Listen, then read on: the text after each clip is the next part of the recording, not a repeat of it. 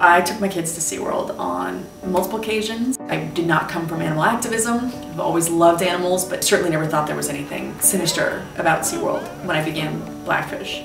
This was a complete revelation. Like, how can something that makes everybody so happy be such a bad thing? And it really was me sort of asking the question, why a top-level trainer at SeaWorld came to be killed by a killer whale.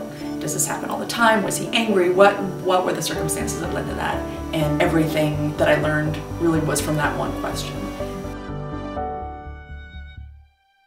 So I came in with that question and learned that there was all this stuff going on kind of beneath the surface the whole time for 40 years. And I was questioning whether I should go ahead, because I sort of said, I probably can't do this, right? I can't get sued, I can't be stalked. The emails, the hang-up phone calls, the threats, apparently my phone was tapped, and I can't do this because I have kids. And then very quickly I thought, oh no, I have to do this because I have kids. Blackfish fortunately educated people, and I think it inspired people, which is even, I think, in some ways more important. It educated and then inspired them to go out and affect change. And I think that's a model that Heal the Bay subscribes to. They want to educate and then get you excited, inspire you.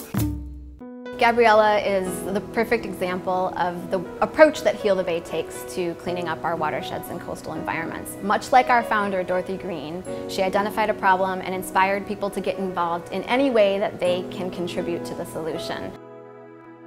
When I made Blackfish, I think what it did was galvanize a lot of people. I think so much more about my impact, just personally. I think I'd like to take that maybe a step further now.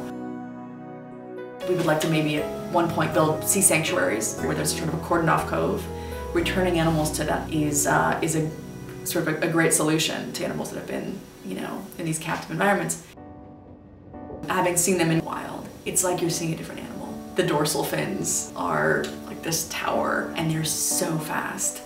And then you see what you imagine as a mother and an auntie and a son and then a calf. And you learn that they swim together and they stay together for their whole lives. And the ponds are really that tight. It's just, yeah, you're honored to be there. You're honored to catch a glimpse. That's what's magnificent about living here.